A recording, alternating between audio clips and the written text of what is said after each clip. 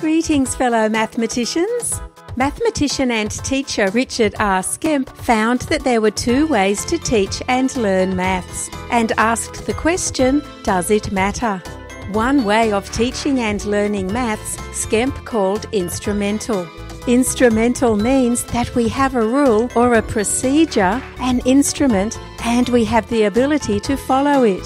Examples of rules and procedures include finding the area by multiplying length by width, and algorithms for addition and subtraction and multiplication and division. Other examples of instrumental explanations can be easily found on other websites.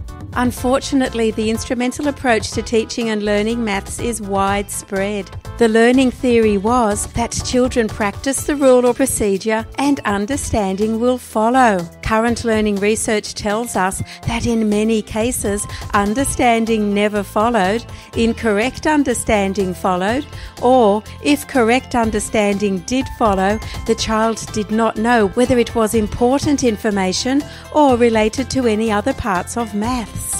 Relational understanding means the child knows both what to do and they can explain why.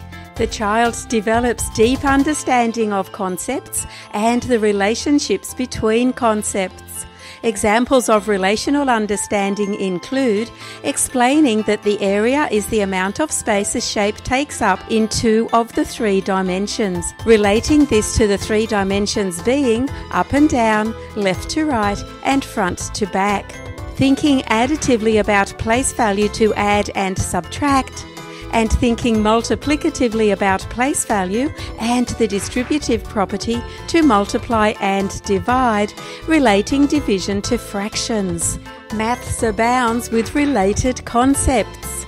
Skemp identified the short and long-term effects of teaching and learning instrumentally and relationally. Imagine a teacher is teaching instrumentally, telling children a series of rules and procedures. And imagine the child wants to learn instrumentally. The child has been taught that maths is about getting the right answer. The short-term effect is that all appears well. There is a match between the goal of the teacher and the child. The child and the teacher both do maths. One sign that the child has instrumental understanding is that the child does not know whether their answer is correct until the teacher or an adult tells them. The long-term effect is that the child has to learn ever more rules, developing shallow understanding of mathematical concepts.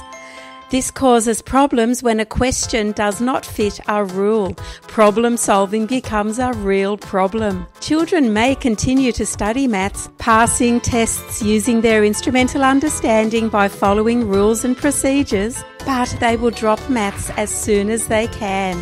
Instrumental understanding does not provide the basis for a maths-related career. Imagine a teacher is teaching relationally, using questioning and investigations to allow the child to develop deep understanding of concepts and relationships between concepts and the capacity to explain their understanding. And imagine that the child wants to learn instrumentally. The child has previously been taught that maths is about getting the right answer.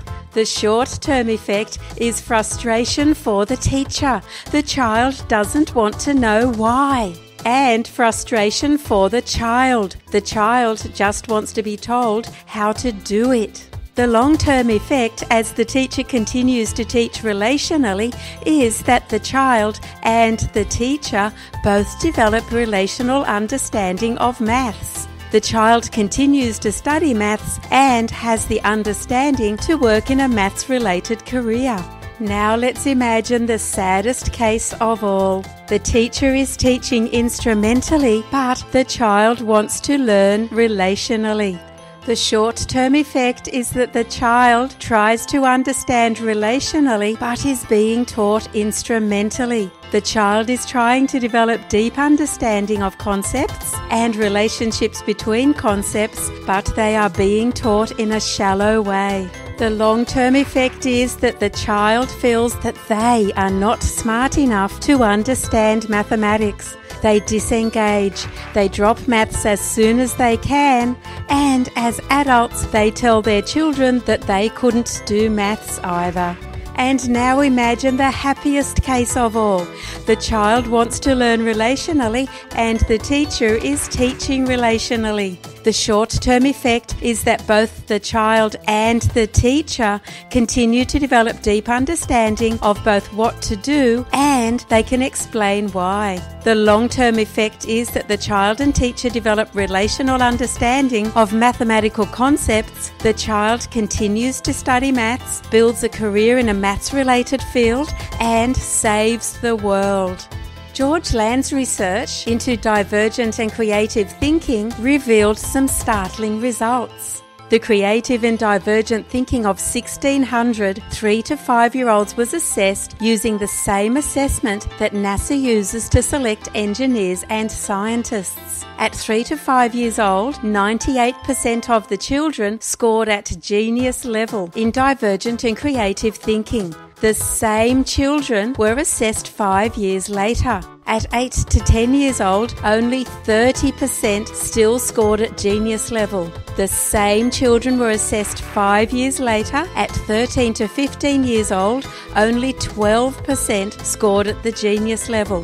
When they assessed 280,000 adults over 25, only 2% scored at the genius level in divergent and creative thinking. Land concluded that non-creative behaviour is learnt and that creative behaviour is unlearnt through instrumental teaching and learning, while relational teaching and learning allows and encourages children to think creatively and divergently. Research consistently finds that reasoning is missing from classrooms. The Australian National Numeracy Review found that students need to learn mathematics where they will have to use mathematical reasoning processes, choose mathematics that make sense in the circumstances, make assumptions, resolve ambiguity, and judge what is reasonable. They found that in Australia there is very little evidence of lessons involving mathematical reasoning, and that there exists a syndrome of shallow teaching where students are asked to follow procedures without reasons. They found that students' strategies and reasoning could well challenge the teacher's mathematical comfort zone. While instrumental teaching and learning involves following rules and procedures without reason, relational teaching and learning allows and encourages children to apply reasoning to their learning. Relational teaching and learning develops both the students' and the teacher's deep understanding of mathematical concepts, and both the students' and the teacher's meta-language and capacity to explain. Research into 21st century learning tells us that when a child asks a mathematical question, it is no longer the teacher's role to answer it. The teacher is not the keeper of all knowledge.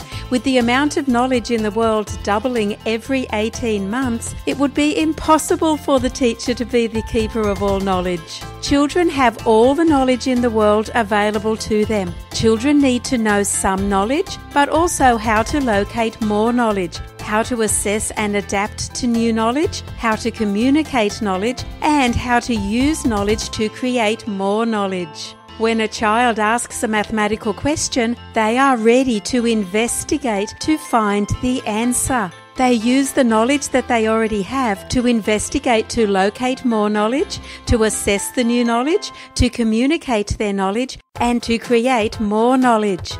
When a child asks a mathematical question, they will not just be asking the teacher. They will be asking other students. There are 30 brains in the classroom. We can use all of them to learn.